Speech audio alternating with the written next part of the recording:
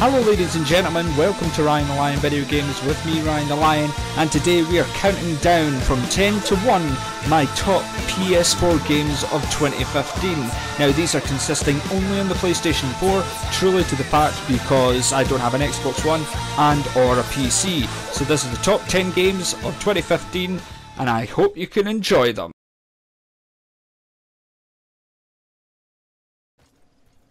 That's right, ladies and gentlemen, number 3 on my top 10 PS4 games of the year is Metal Gear Solid 5 The Phantom Pain. Now, this had a lot of controversy coming around it, as it easily could have been my game of the year, but I tell you why it's not my game of the year.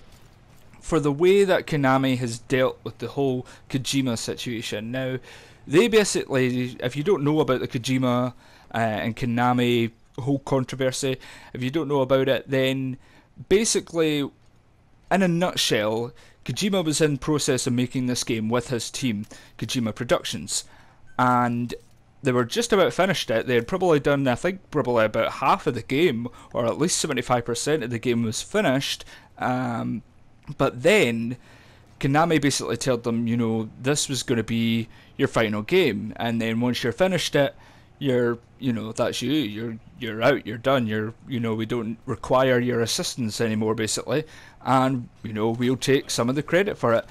And Konami was basically, giving them the ultimatum, unless, you finish the game and then you're gone, and, you need to take all your team with you as well. So Kojima basically said, you know what, this is my baby, and I'm just going to leave. Screw you guys, I'm going home. And quite rightly so, this guy has put his life and soul into the Metal Gear Solid franchise. Whether you like him or not, he has put everything he has into this franchise, and he's made it a great success. From MGS1 to this one, all 5 Metal Gear Solid main games have been excellent. Even ones like Peace Walker and stuff like that, they've been great games. And personally, one of my favourite franchises in video gaming. Now, I understand that a lot of people might disagree with that, and they might, not resonate with that, and they might say, you know what, that's pretty bad, I don't agree with that whatsoever. And I can understand that, a lot of people have got their things with Hideo Kojima and the Metal Gear Solid series, saying it's overhyped, and I can understand it to a certain degree. But when this came out back on the 1st of September 2015, I was mega psyched for it. I was mega hyped. I enjoyed Ground Zeroes. Ground Zeroes was just a little kind of prologue, a little demo, if it were. A lot of people were a bit peeved because you had to pay for this demo, and it was basically a demo. It only give you 6 missions, and you could still sink a good 4 or 5 hours into it easily, but a lot of people were still grumbled at the fact that you had to pay £15 for it. Personally, I loved Metal Gear Solid 5 The Phantom Pain. I had great fun with it, and it is true, you can actually see the process of when Kojima, basically rushes to get it finished, because you can see how it starts off great. There's lots of story, the story's interesting, there's a few twists and turns, lots of good missions. The gameplay is superb in this one. It's open world, it's sandbox style gaming, and it's very interesting. It's amazing how you can play the same missions but get different results each time. The gameplay requires you to push you to your limits, basically. They push you to think outside the box and think of the best strategy, the best tactical plan on how to beat the game and how to beat the mission, and how to get by certain enemies and guards and capture outposts and guard posts. So this was extremely enjoyable and very fun to play. The visuals on it are absolutely gorgeous. This is one of the best looking games on the PlayStation 4, bar none. Really, I loved the visuals in this game. It looked gorgeous, it played beautifully, it was so smooth, not a lot of big load times or anything like that. And as I say, the gameplay was really good. It was very varied, and the story was pretty good. I liked the story, but then as I say, you could see the transition of when Kojima was beginning to come away from the project was because obviously the whole controversy between him and Konami. you can actually see where he's coming from. You can see where he's coming away from the project, because the game gets repetitive as you get towards the end. I think it's after maybe mission 30 or maybe mission 35 or something like that. You know, there's 50 main missions all in all. You start doing the same thing over and over again. It gets very repetitive towards the end, and the ending is very sluggish. The ending is very boring.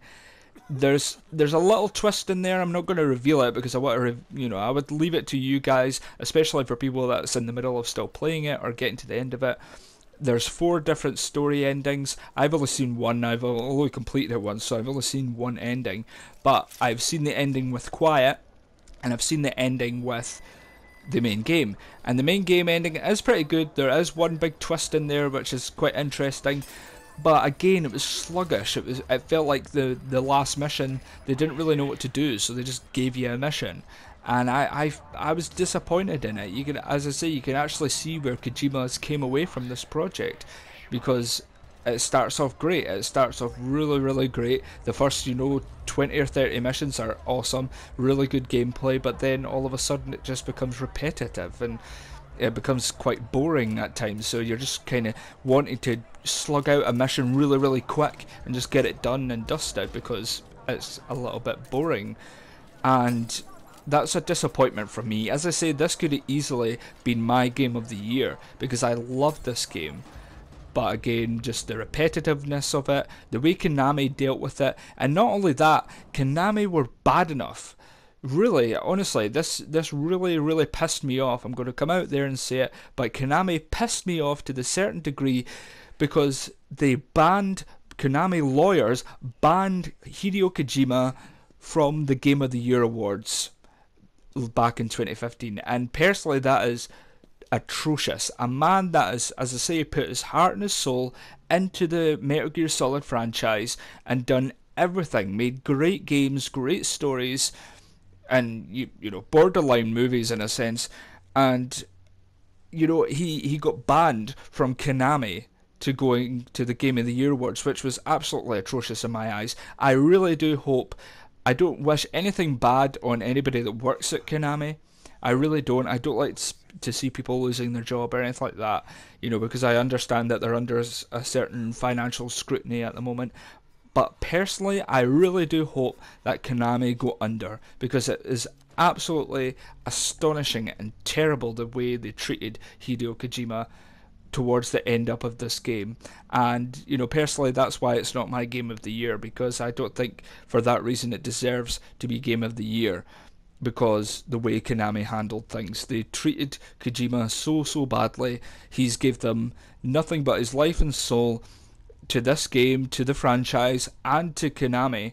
He's done so much for them, and he just got it through back in his face, which I think was atrocious. So Metal Gear Solid ends up at number 3 on my top 10 PS4 games of 2015, which is a shame. It could have been number 1, easily could have been number 1, but I just couldn't put it at number 1, because I personally just felt like I think Konami were just astonishingly bad at what they did, and the game was not finished. This game could have been epic. This game could have been amazingly good if all the whole controversy between Kojima and Konami never happened, and Kojima got to finish the game and actually got to finish the missions and stuff, and then it probably would have been a masterpiece in my eyes. But it didn't, and it wasn't a masterpiece because of Konami, not Kojima. So congratulations, Hideo Kojima. He will never see this video, by the way, so I don't know why I'm saying congratulations, but if he ever did, or anyone knew him that did, congratulations to that man, because this is an excellent game, and he didn't deserve the treatment that he got from Konami, because they're a bunch of corporate assholes. So personally, I think that Konami should go under, certainly for the lawyers and all the big fat cats that want to make their money from this game and the franchise.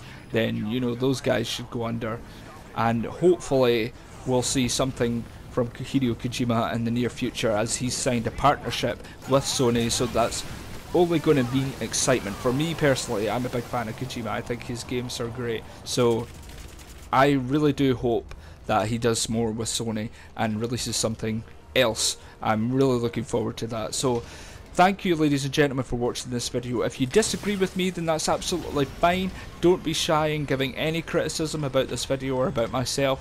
I am open to all criticism, and I hope that you've enjoyed this video. If you have enjoyed this video and you've agreed with some of my comments, then please give a like. It really does help, guys. And for all the gaming updates on Metal Gear Solid and all the gaming updates on Ryan the Lion video games, then please subscribe. We're down to the final 2, ladies and gentlemen. Let me tell you, the final 2 is between, of course, The Witcher 3. The Wild Hunt from CD Projekt Games came back way in May last year, and it was a triumph of a game. It was between that and, of course, From Software, Bloodborne. Really interesting game. Actually my first Dark Souls game, well, Dark Souls-esque kind of game, and I enjoyed the hell out of it. Find out and look out for the next video. It's a showdown between The Witcher 3 and Bloodborne. Join me in the next video, guys, so you can see who is my game of the year of 2015. Please subscribe if you want to see that and keep updated about that. Thank you so much for watching these videos and keeping up to date with this video series and up to date with my channel. I'm so grateful to each and every single one of my subscribers, and I hope to see you there. Thank you guys for watching, and I will see you next time. Bye bye.